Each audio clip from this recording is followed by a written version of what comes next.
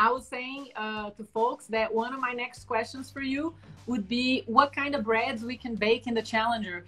And you already said that. But is there any other bread that you want to add? I said also a focaccia. We can bake focaccias as well in the Challenger. Is there any other thing that we can bake? That's funny. I said to my wife, oh, I forgot to say focaccia. So yeah, you can make killer focaccia. And the other thing about it, it's really just not for bread. It's not a one thing pan. So I roast chicken in it. We make bacon and eggs in it. So we use it all the time.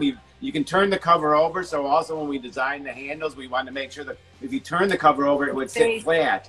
So you can actually just use it as a 4-quart Dutch oven in your oven, making a stew or braising some meat. That's so cool.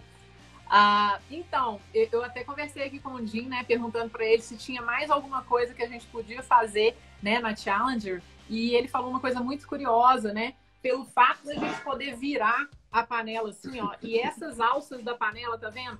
Fazem com que a panela retinha. Quando ela é colocada, ela é plana. Então, ela fica retinha no forno. Você pode usar essa panela para fazer carne também, frango, né? Você pode usar como se fosse uma panela comum, porque ela fica retinha, plana, na hora de ser colocada, virada ao contrário, né? E além de tudo, você pode fazer frango, você pode fazer carne. Ele falou que faz, sabe o quê?